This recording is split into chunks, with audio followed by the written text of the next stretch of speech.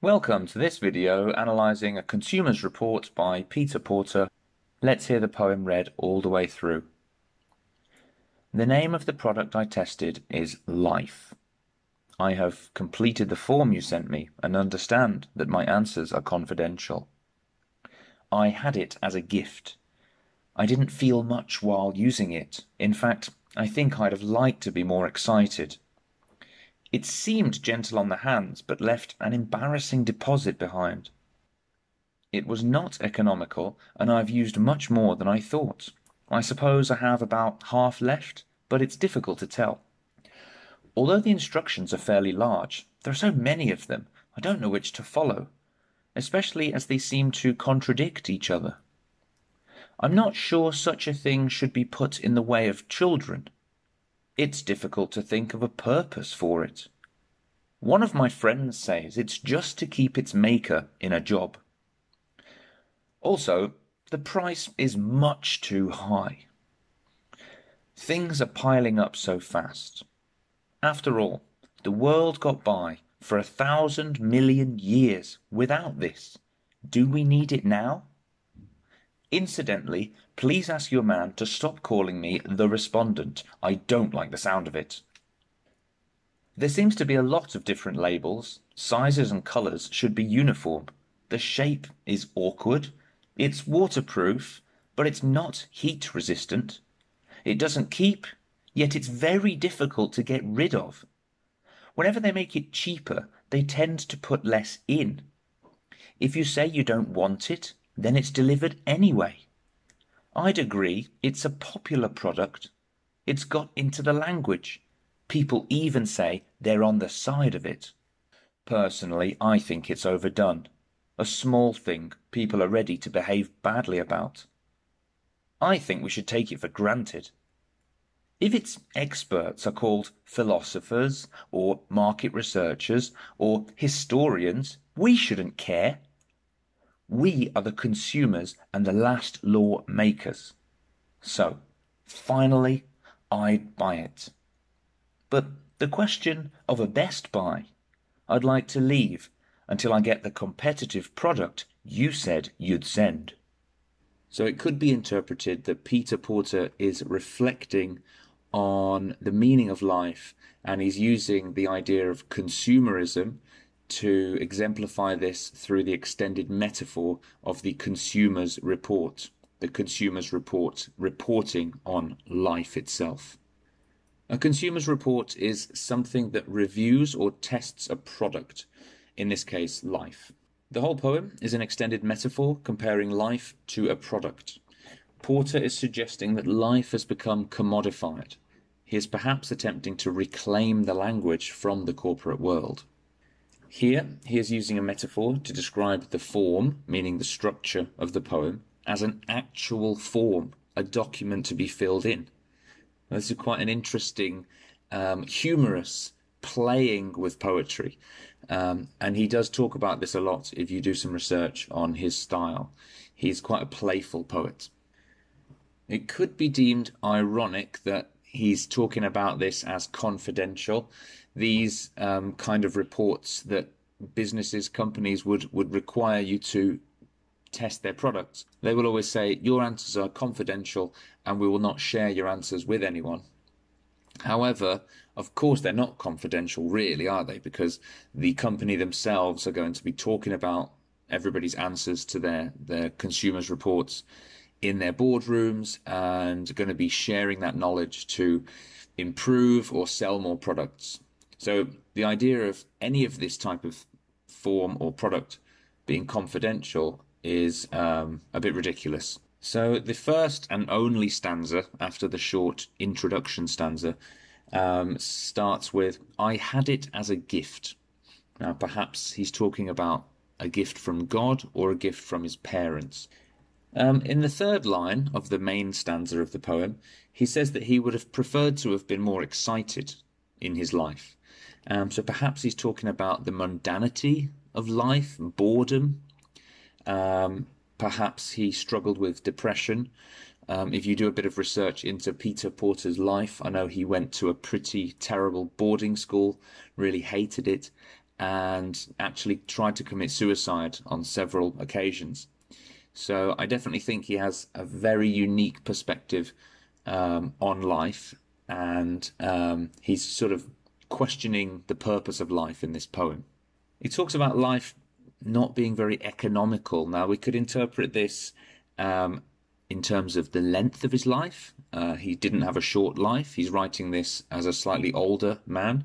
But it could also be talking about how life is quite costly, perhaps financially is what we would think of in the modern day, but perhaps also another way of looking at the term cost would be the suffering that we go through as life throws a lot of obstacles and difficult moments at us.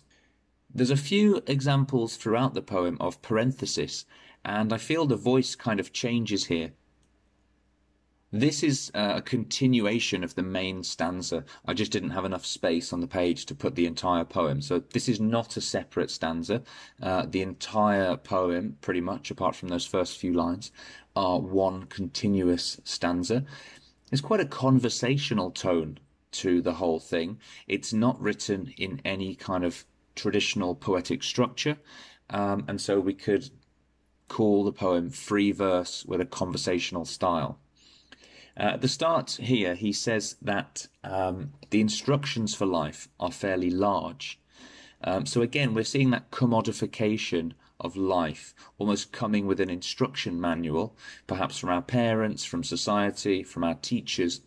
People tell us how to live our lives. They give us instructions. But how to live the best life is an enormous philosophical question that people have been asking since ancient Greece. These instructions that we are told as we grow up are often contradictory. They often don't make any sense. Life, he isn't sure if it should be put in the way of children. Now, this could mean he's debating having children, the ethical implications of having children. He then continues to use humor in this poem, where he says one of his friends tells him that life's just to keep its maker in a job. Now, the maker of life we could interpret as God. There's a bit of ambiguity in the following line where he says the price of life is too high. Now, of course, this could relate again to economic cost. The price of living is expensive. However, he could also be talking about the price we pay for living, which is death. And perhaps he's saying the price for life, being death, is too high. It's too much pain. He then mentions that things are piling up so fast. And if you studied the other poem, The Planners by Bowie Kim Cheng, you'll remember how he talked about the piling will not stop during the building of Singapore. So perhaps it's an allusion to the Industrial Revolution. Perhaps it's an allusion to population growth. He then goes on to talk about how humans, and not just humans, all life forms, are relatively new to planet Earth. And so perhaps this is a reminder for us not to become too arrogant and think that we are the center of the universe, because of course we are not. And again, we get this example of parenthesis once more. And this is just another little interjection from the author. He says, incidentally, please tell your man to stop calling me the respondent. I don't like the sound of it. And I suppose it's because he himself, in writing this report of life, has become known as the respondent. So he himself feels commodified or used as a product.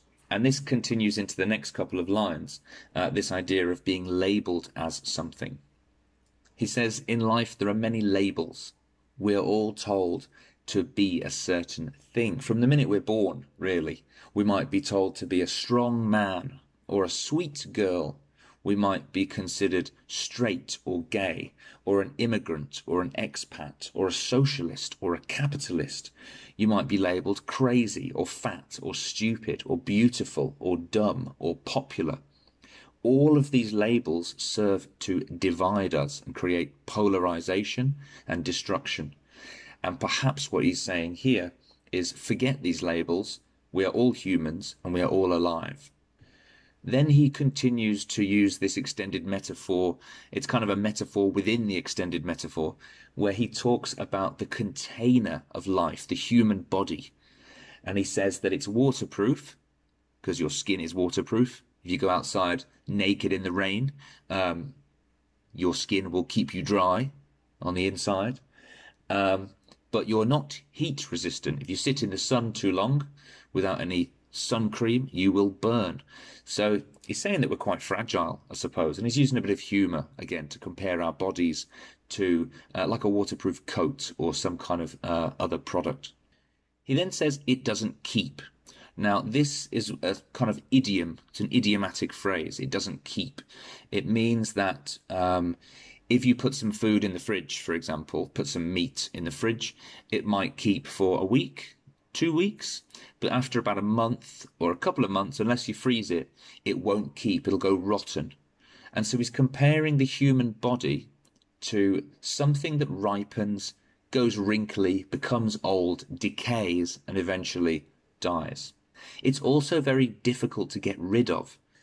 You can't go around killing people. You can't kill yourself. These are things that are not healthy options unless you're a fascist dictator. So he was kind of ahead of his time, actually, because after this period, we saw the rise of fascism in Europe through multiple dictators and elsewhere in the world. And perhaps he is making a really interesting prediction here about how people won't value life, which is what we saw in World War II, where many lives, depending on your ethnicity, where you're from, life wasn't valued because you were labelled as a particular thing. And then finally, towards the end of this part of the poem, he says, people are on the side of it. People are on the side of life. People like life. It is a beautiful thing and it should be cherished. And we are lucky to be alive. We're able to love nature, adventure, and all things great. And so perhaps life doesn't need a purpose or a meaning. Perhaps life is just an experience. And perhaps one of Peter Porter's messages after the depression and despair and suicidal feelings he felt, he's actually telling his reader now, embrace the experience of life and just enjoy it. He then goes on to continue his humorous tone, where he says, personally, I think it's overdone. You know, life's hyped up too much. He then goes on to say, I think we should take it for granted. Don't take life so seriously. This could be ironic, you know, and again, perhaps we will preserve life and reduce conflict if we take everything a little bit less seriously.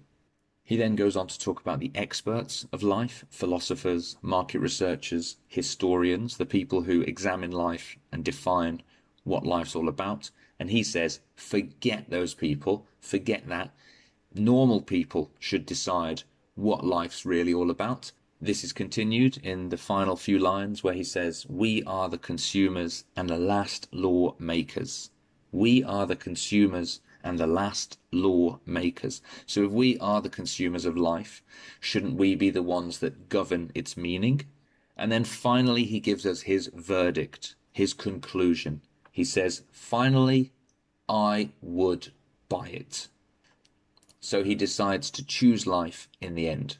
So it's a fairly optimistic ending. And then the very, very last line of the poem is, in my opinion, a final allusion to God and the afterlife. We cannot really know if there's a competitive life after this one.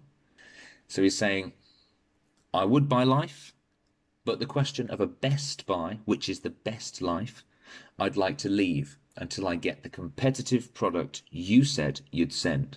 And so perhaps he won't know until his life comes to a natural end whether this life was the best one or the next life is even better. Well, that's the conclusion to this brief summary. Let me know what you think. Please feel free to comment your ideas and your opinions on anything I've said. Perhaps you have some other perspective that you'd like to share. That would be really cool. Of course, this is just my interpretation. Goodbye.